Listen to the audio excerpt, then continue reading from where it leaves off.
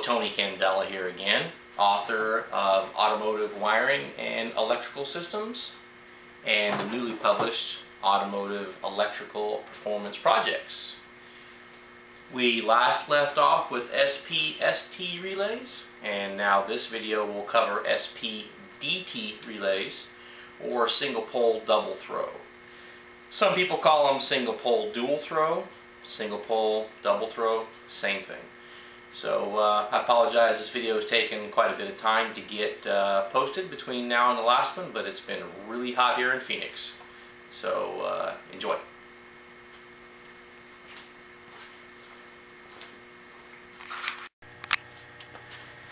Now, moving on to the specifics of the SPDT relay, I have again got my digital meter, and I've got it configured so that if I short the probes, it does give off an audible confirmation of continuity.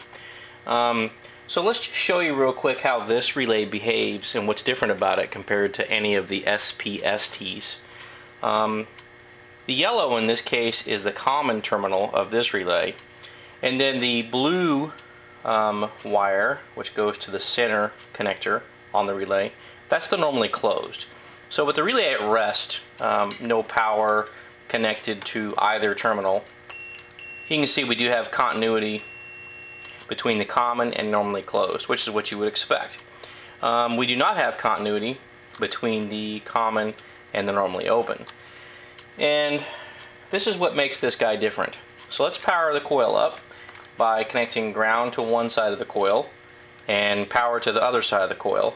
And then I've just got this momentary switch here where I can press it and close the coil. You can hear the relay clicking.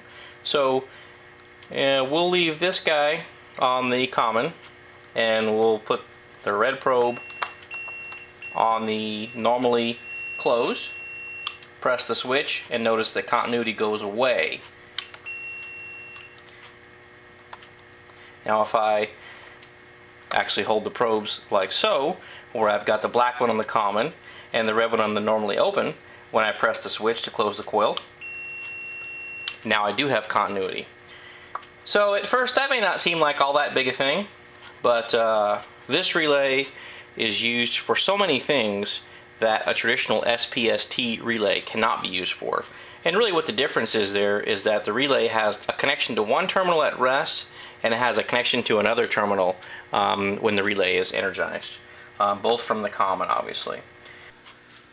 So I'm changing the camera angle a little bit so you guys can see better.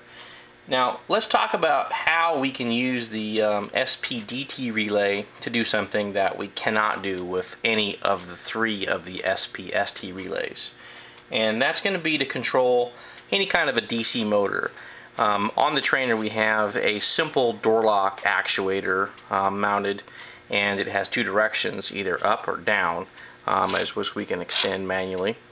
Now if we were to connect power and ground to this door lock actuator, we're going to be able to operate the actuator manually. Now notice what I did was I was able to operate it two directions by reversing the voltage to it. And notice that it does not stay fully one position or the other. This is actually called a voltage reversal circuit when I'm doing just that, reversing the connections to the motor, because as I'm reversing the connections I can cause the motor, or in this case the actuator, to move in either of two directions. Now the reason that the actuator doesn't stay fully down or fully up is because it has a magnetic field created, an electromagnetic field, and when I create that by energizing the coil of this actuator, and then I disconnect power to it, that electromagnetic field collapses and plus becomes minus and minus becomes plus, which causes the motor to move in the opposite direction it did originally. So I'm going to show you a couple things that are kind of neat. Let's use this pair of switches over here to control this pair of relays here to control this single actuator. And the reason that we need a pair of relays in this case is because one relay will be used to move the actuator this direction, and one relay will be used to move the actuator that direction. So let's make the connections. We already have a pair of switches over here, momentary, that we'll use. So let's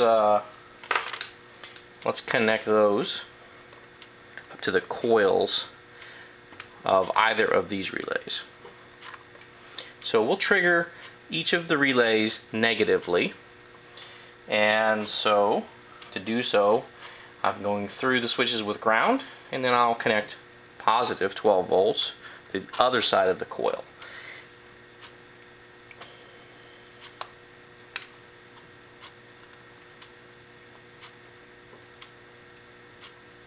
So now I should actually be able to operate each of the relays by pressing the switches, which I can.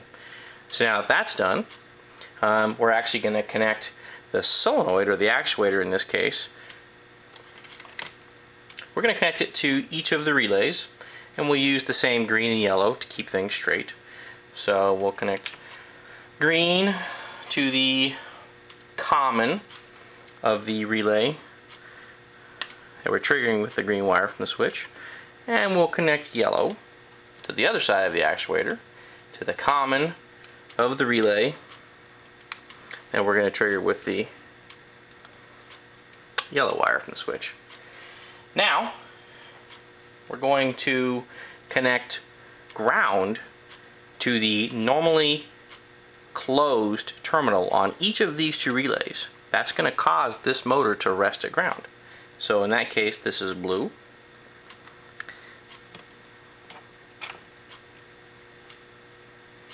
I'm trying to keep my hands out of the picture as much as possible. So now we have the normally closed connected to the common with the relay at rest. So each of these terminals should rest at ground. Let's verify that. Turn the meter back on. Set it to read continuity audibly. And then we'll connect one probe to ground and the other probe to each side of the actuator. And that does indeed verify that we do have ground. So now let's connect the other side of the switch in each of the relay, which would be the normally open terminal. Let's connect that to 12 volts.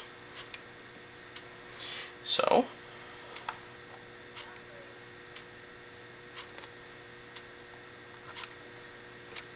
and we'll do that for each of the two relays.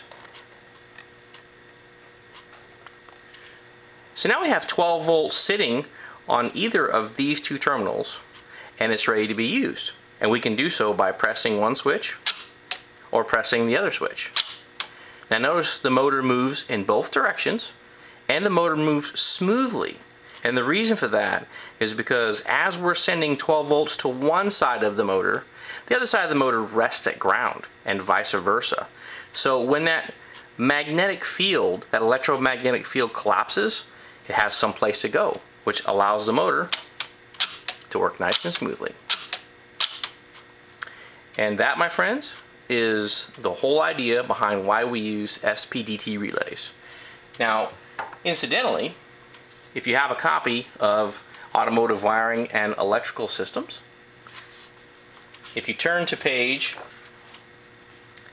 83, I actually have this circuit and the diagram for it detailed step by step.